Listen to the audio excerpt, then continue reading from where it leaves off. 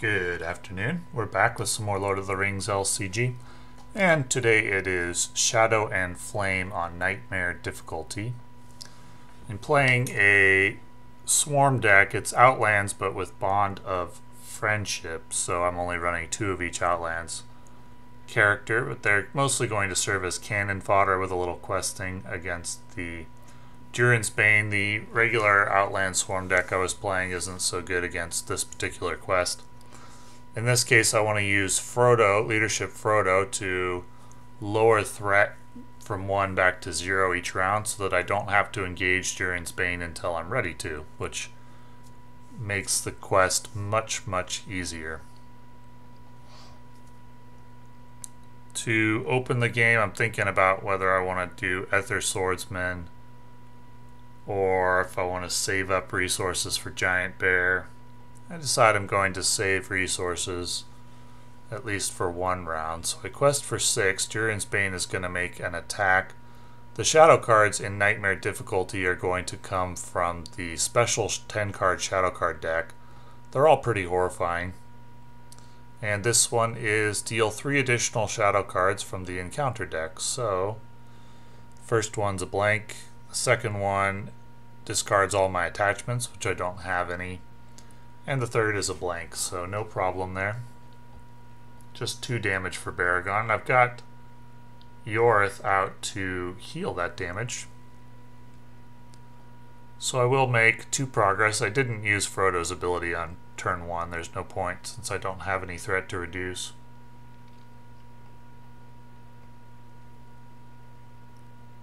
And I'm going to get out the Ethir Swordsman now using Spirit resources because I'm saving my Elrond resources and Éowyn's to get Giant Bear into play as soon as I can. I decide not to play anything else here at the moment, and I'm just going to start using Frodo's ability to reduce my threat by 1 each time I quest successfully.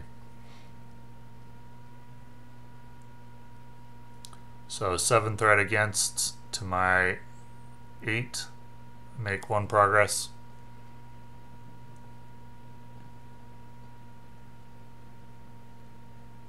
Second deep isn't going to be cleared for a while because it can't be unless Durin's Bane has damage. Now I can get the Giant Bear in, and having drawn another Giant Bear is great. That'll give me the attack power that I need to take down Durin's Bane when it's time. And once again, we'll continue to get set up. I have to discard an ally. And that's actually a tough choice, but I think I need the Ethir Swordsman for questing, and I need the Giant Bear for combat, so it's going to be Ioreth. And once again, Frodo allows me to lower threat by 1, which means I don't engage Durin's Bane. He has an engagement cost of 1. Get an Envoy of Pelargir in as a blocker. And a Knight of the Swan.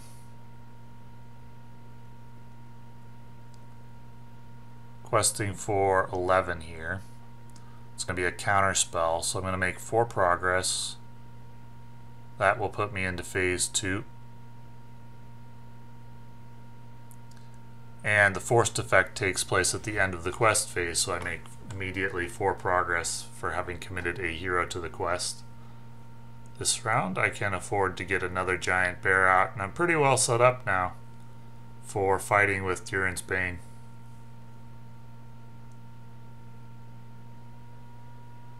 4, 5, 6, 7, 8, 9, so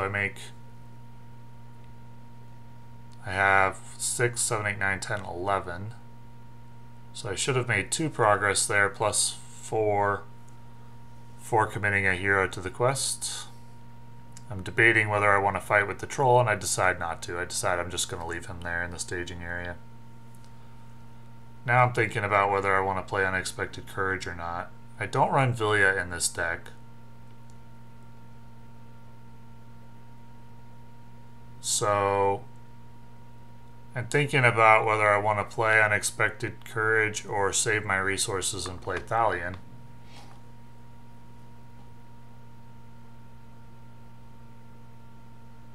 And I decide Thalion is the way to go.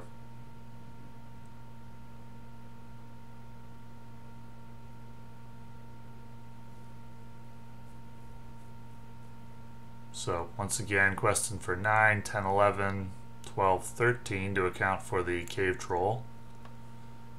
And it's put the top enemy from the discard pile into play engaged with me, which is just going to be an orc drummer. No problem.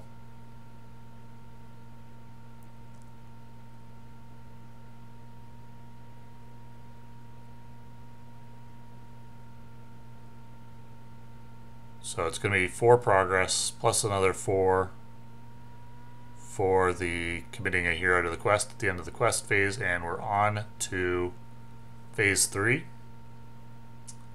Durin's Bane is going to make an immediate attack from the staging area, and it will be the shadow card that allows him to make another attack if he destroys a character.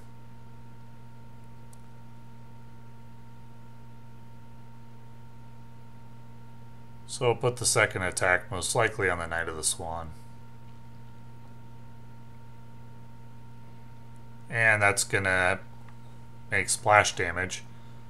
For each excess point of combat damage has to go on one of my characters. That's going to be 5 points of damage.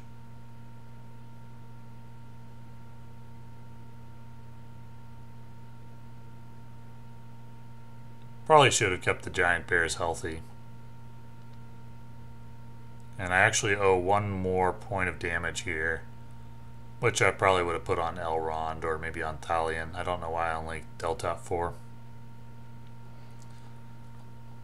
But I did quest successfully, so Frodo lowers threat again. And Dark Pit enters the staging area, and I'm going to go ahead and move there.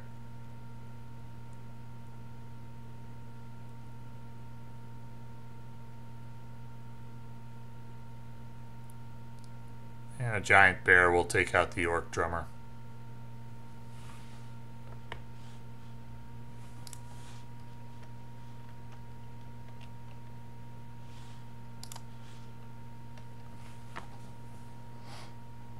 So I'm pretty well set up to start fighting Durin's Bane now. Can stop using Frodo's ability. So I'll go ahead and play Forlong here as a blocker.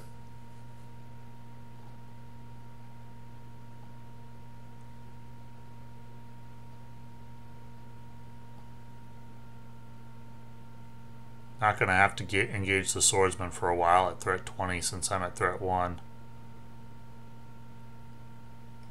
And just going to quest for enough not to take on too much threat. Quest for 8. Maybe 10. And I think I reconsider and move it back to 8.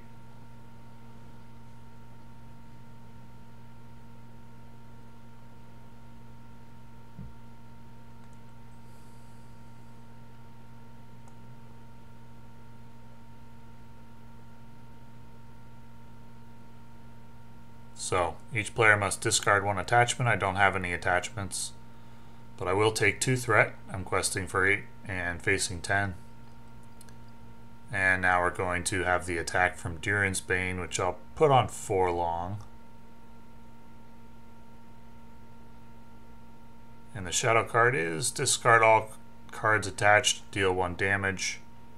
No problem. It's gonna kill him. And now it's my turn to do some damage.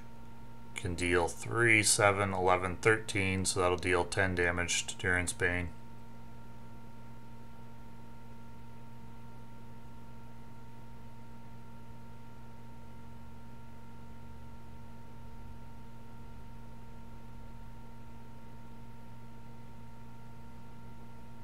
And he's going to regenerate 3 at the end of the round.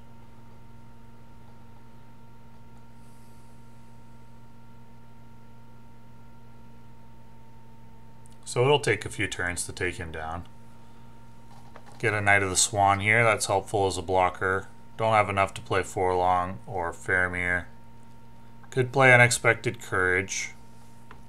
Can't really play attachments without triggering Counterspell. Or can't really play events without triggering Counterspell.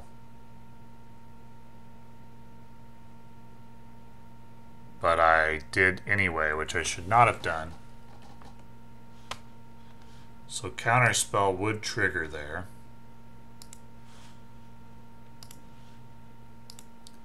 Which means I should discard the top card of the encounter deck, and if it's an event, I cancel the treachery, or cancel the event and discard my hand.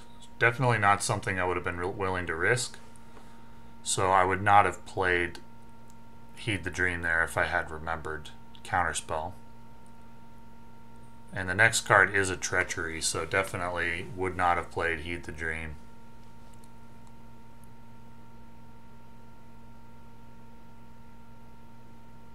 Let's see how it affects the game. So we have heal 1 damage for each point of damage dealt.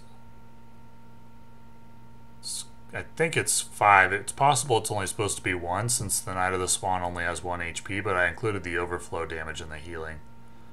Not 100% sure that's the way it's supposed to go, but that's the way I played it.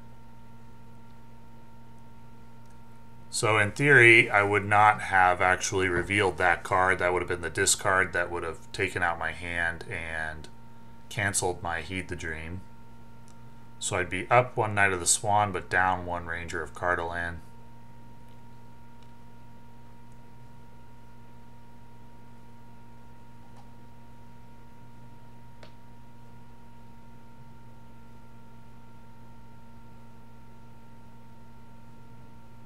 I decide I'll risk an attack on a giant bear, and it does unfortunately kill him.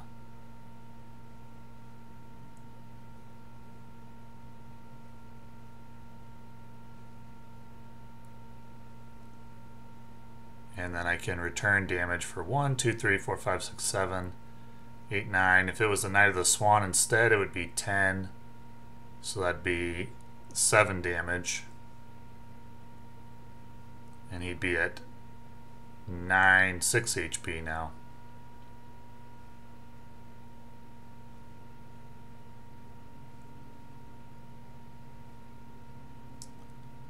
Timely Aid is not terribly effective here, but it will enable me to heal Beregond, so he can tank attacks.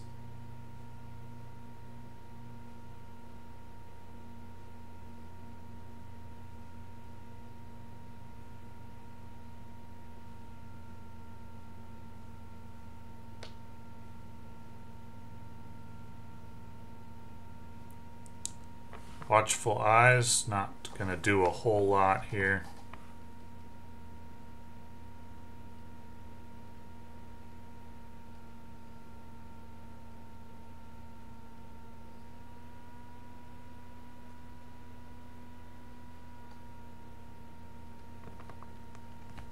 And the Shadow card is going to do splash damage if there's any extra. In this case, there is not.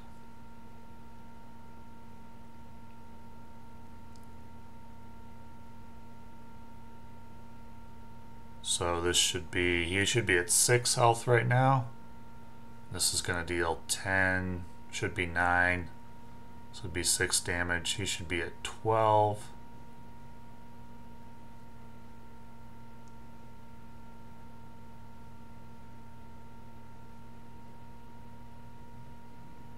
And now 9.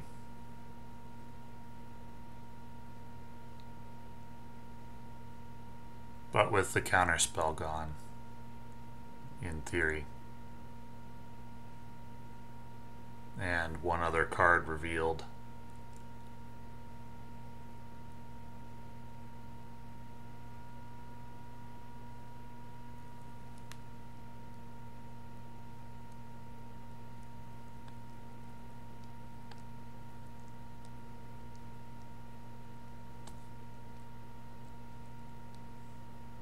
And I could just cancel that. I'm going to remove a character from the quest, Ethir Swordsman, and just take the 4th threat. Shadow card in this case, deal 1 damage, so Beregond does survive with 3 wounds.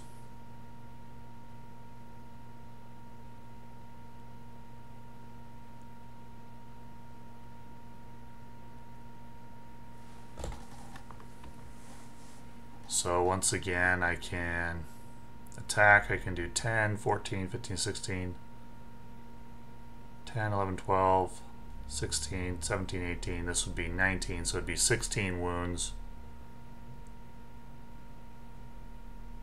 But he should have 2 less, so he should be at 25 right now. And then if I trigger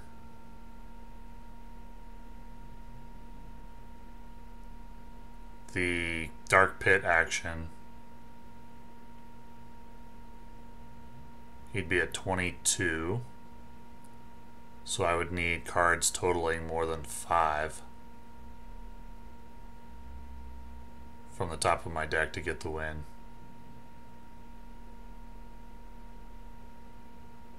And it'd be 7, so I don't think that my error for getting the counterspell affects anything.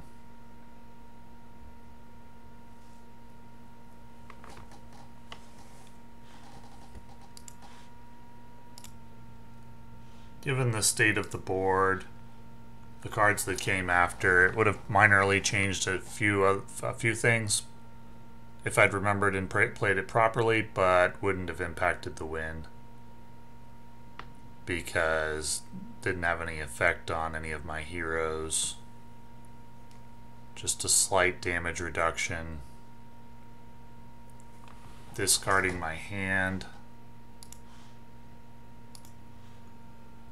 Well, the cards in my hand at the time didn't actually end up impacting the game. In fact, they're all still there. I think I do actually use Galadrim's Greeting now, but just for vanity's sake, really.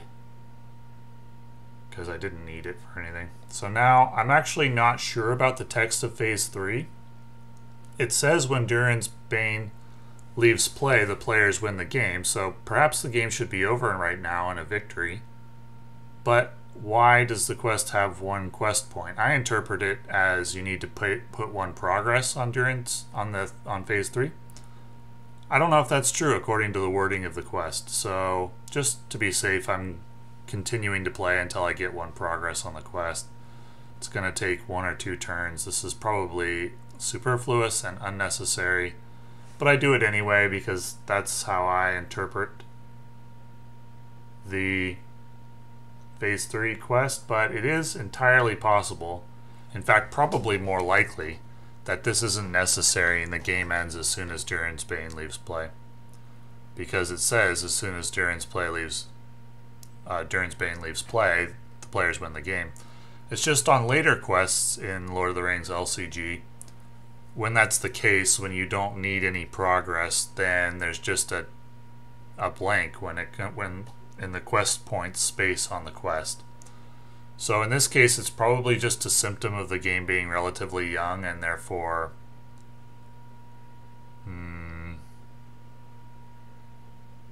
some uneven decisions were made in regards to the quest design, which made it a little unclear in this case, at least to me. But I am just, for the sake of my own edification, continuing until I get 1 progress point on the quest, which is a virtual guarantee at this point. There are some things that can go wrong in this quest with this deck, but it's a pretty strong deck against the quest.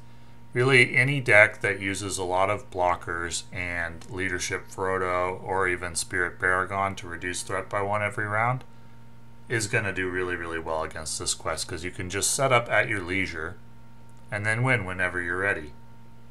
And I did make the mistake with Counterspell, but a relatively minor thing that I really don't think is going to significantly impact the game because of my board state at the time. The fact that none of my cards really came into play except for Faramir at the end, and then only in a part of the quest that I don't think I needed to do. But even if I had to discard Faramir earlier, it simply would have been a matter of time to clear out the enemies and get my 1 progress on the quest, if that's something I needed to do. I'm not really sure. But in any case, this is one of my favorite quests, and the Nightmare mode does make it more difficult, but There are some cards in the game like Leadership Frodo which just kind of break the quest and make it pretty easy. Now, if I was trying to use a deck that I'd used on a lot of other quests, like for example the Outlands deck I was playing or any other number of decks, it would not be this easy because the mechanics of the quest would work kind of as they were intended to. You would not get infinite turns to set up, you would just get one turn, and then you would have to start tanking Durin's Bane. But when you get infinite turns, because you're lowering threat by one every round with Frodo, it's really quite an easy quest. So, thanks for watching.